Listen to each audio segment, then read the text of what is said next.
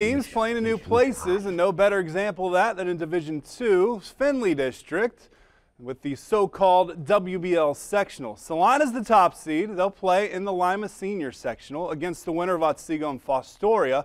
Also, at Lima Senior, Bath faces Tiffin Columbia in the late game on Tuesday, with the Elida awaiting the winner on Friday night. Meanwhile, at Riverdale, Shawnee and Kenton will square off Wednesday the 4th. That's a 7 o'clock start. Winner takes on St. Mary's in the early game Friday.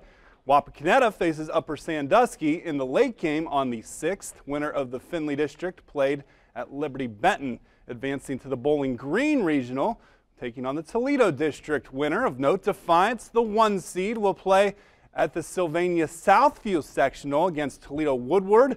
That'll be the late game on Thursday, March the 5th. Napoleon is also in that sectional. The Wildcats play Wassee on Tuesday the 3rd. And Matt is standing by with one of those 1 seeds. Matt? That's right, and you're joined by Celina head coach Chris. Thank you so much for coming out here to talk to us, Coach. And how do you feel about your draw? Seems like you got to be happy as the top seed. Yes, I think things went pretty well, and I don't think we could ask for much more. Oh, that's great. Well, on the court, how are you guys preparing for the postseason now that you know what you're up against? Well, it's a little tough to prepare yet. We've got Marion local tomorrow night, and that's going to be a big task for us. But so we've got to get ready for those guys, and then we've got LCC coming on Saturday. So I'm not sure that we can really change a whole lot at this point in time. But there's going to be a point in time where we're going to have to get ready for tournament. Do you like how the schedule played out with those tough games later on in the year? Really get tested before you start into the tournament? Yes, I think it's definitely a plus for us. You learn to play night in and night out, and make sure that you come to play and that you got your A game, because if you don't, with the schedule we play, any given time you can get beat. 16-2 on the season, 7-0 in the WBL, and also winners of 11 straight. What's been the key to the success this year, if you can pinpoint it? I got to believe that probably the biggest key is we've got a lot of guys that put the team first. We've got some players, we almost have 5 guys averaging double figures, and any one of those guys could score a whole lot more points if they wanted to, but they understand that to win, we've got to make sure we've got a team, and that we've got to have multiple threats, and everybody's got to be able to turn it on any given time. So, I just think the whole concept of the team, and you see that on the offensive end, we see that on the defensive end, we see it in the full court, and I think that makes us a lot better team. A lot of seniors on this team, and last year you guys lost to Bath in the sectional finals. Are they using that as a motivating factor?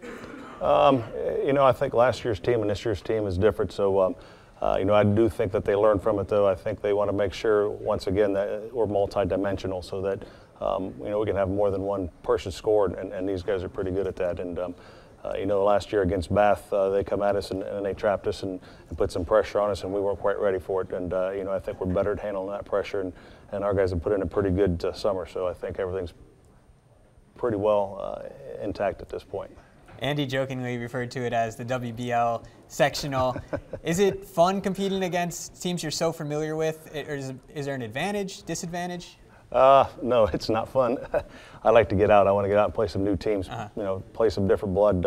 These teams in the WBL, they know you inside and out, and at a given night, you can get upset. So I think it's good for us. I think most of the coaches in the WBL like to get out and play outside of the league.